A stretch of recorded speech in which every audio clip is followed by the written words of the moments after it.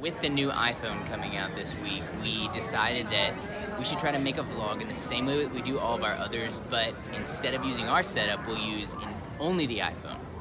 Solamente iPhone. We're only gonna use the iPhone on here, nothing else. And you guys can tell us how close we get to the original vlog. It's gonna be a challenge.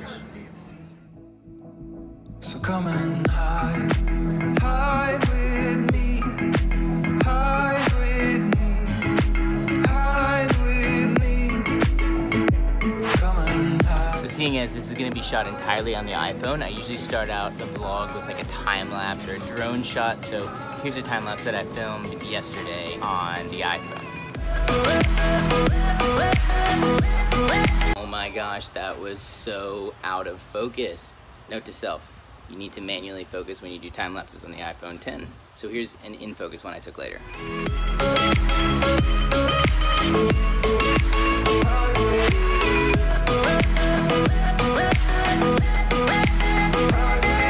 After I have the intro shot to the vlog, I usually do some kind of like a walking and talking shot. This front-facing camera on the iPhone is great. Bad news is it's not 4K, but the good news is it's pretty stable and it looks really good. What do you think, Eminem? I guess you could have 4K if you turned it around, but that's kind of impractical to have it facing away from you, right? Yeah, this is hard. Moon is full, stars are bright. I called you up just to hear your voice on the machine. So one thing I've noticed is the slow-mo is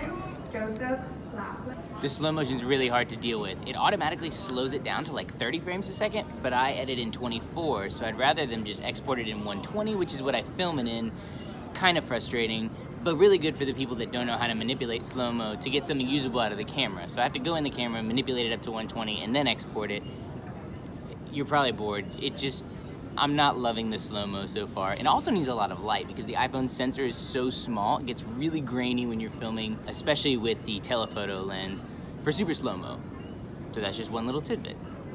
You're excited to be in Nashville? Yes, I'm back among the living. Back in the town in which you and I met and attended college. We've been flying since 3 this morning, basically, and I refuse to be on the vlog before now. It's 9. Ariel just woke up. I'm still tired. It's 36. When we got on the plane, it was what, 85? Yeah. Whew.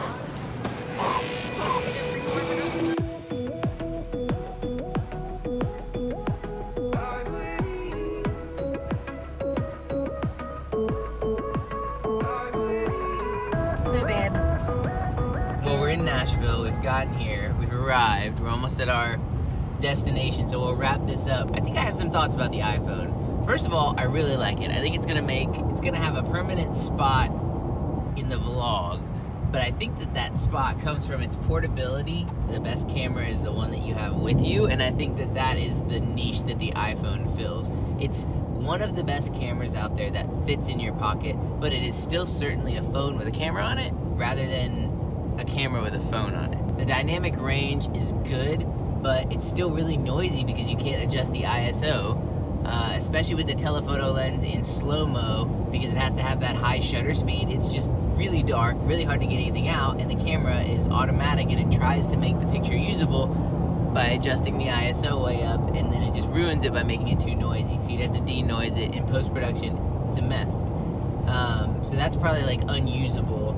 I think it's gonna be a great way to catch like 4K video if there's something cool happening and I don't have my other camera with me.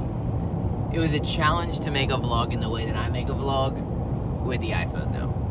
But I really do like it. For photos, the stills camera is crazy good. I think we saw the picture we took of you the other night, you know? Yeah, the portrait mode is great. The portrait mode is awesome. Even the bokeh you get without using the portrait mode is great.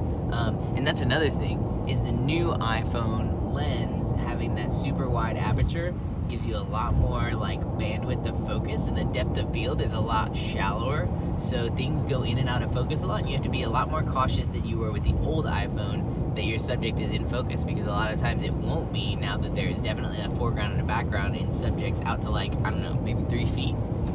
That's really interesting too. I think especially when you use it like in daylight in 4K, 24 frames per second, it's money. It's super sharp. I give it a thumbs up. Be sure to tune in later next week for the Nashville travel guide. It's gonna be amazing. This is what it looks like recording video on the scooter on the iPhone 10. If anyone is thinking about using the iPhone 10 to record video on a scooter, this is how stable your video from your scooter will be.